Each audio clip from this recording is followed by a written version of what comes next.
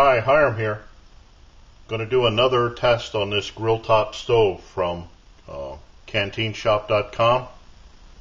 I've been asked to do that Cottle burner again, the one that has the wick on the inside. It's 1-inch exhaust strap held in place by the 1/4-inch hardware cloth. But I've been asked to do it without the modification to the grill top, so that we can see what it does. I've got an ounce of alcohol here.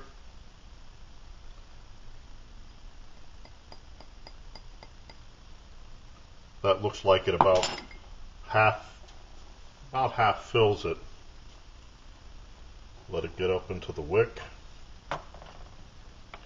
Got 2 cups of water here, setting at 60 degrees. I think that should be up there now.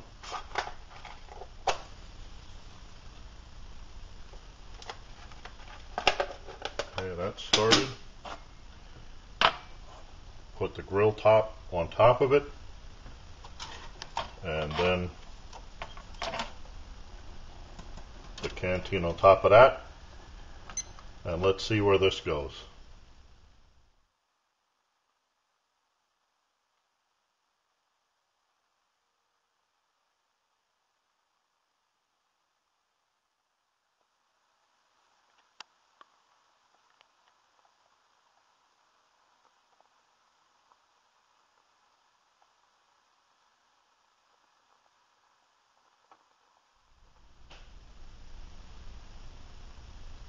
Okay, it looks like the flames are just about ready to go out. There, they just went out at 7 minutes 30 seconds. 7 minutes 30 seconds. Temperature got to, it's going up to 103. Now what happens is this is holding heat. The grill top, that's a good thing about it. It does hold heat. It's going up to 2004. Okay, 2004, come on. 204, 205. Even though the flame went out at 7:30.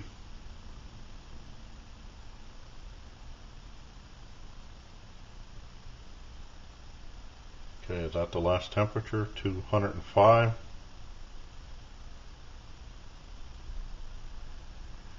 Yep, let's say 205 at 26 now. Okay, let's say 206 at 8 minutes and 30 seconds.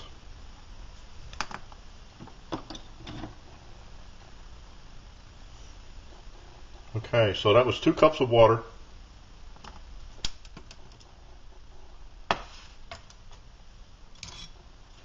Two cups of water starting at 60 degrees. Using my Cottle stove with 1 fluid ounce of alcohol. If I had put more in, of course, then it would have gotten this to boil with a little bit of extra time. But that was with 1 fluid ounce of alcohol.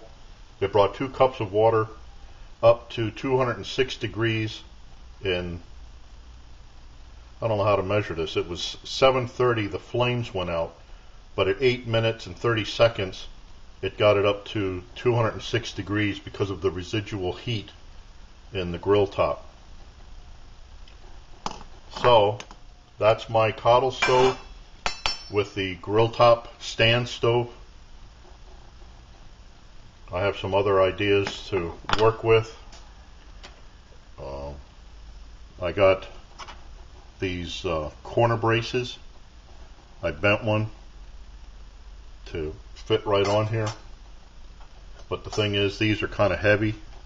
Not as heavy as the 4 bolts, the stainless steel bolts, but fairly heavy. I have this other strapping that I thought maybe I'd bend the same way and give this a try. But I look forward to your input, your questions, remarks on this, helpful suggestions, and as always, watch for my buddy Max. Bye now.